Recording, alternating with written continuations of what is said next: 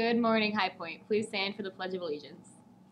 Pledge allegiance to the flag of the United States of America and to the republic for which it stands, one nation, under God, indivisible, liberty and justice for all.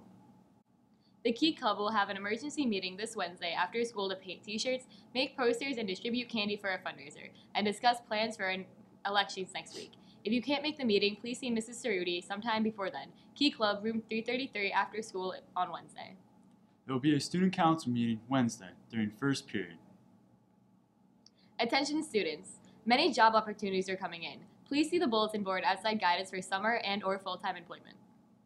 The science research meeting scheduled today is rescheduled for Wednesday this week.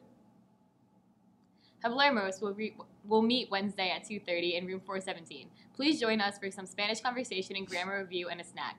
Please see Senorita Waysog with any questions. And Senorita students will get extra credit. Attention all sophomores, juniors, and seniors. The next peer counseling meeting is this Thursday, April 16th at 5:30 p.m. You are all welcome to attend to catch up with old friends and make some new ones. If you are interested in helping with the 8th grade picnic, we will also briefly discuss that. It's that time again, bookworms. There will be a book club meeting this Thursday in the library until 3:30. Remember to bring your cellular device or iPod. It's Vine Month.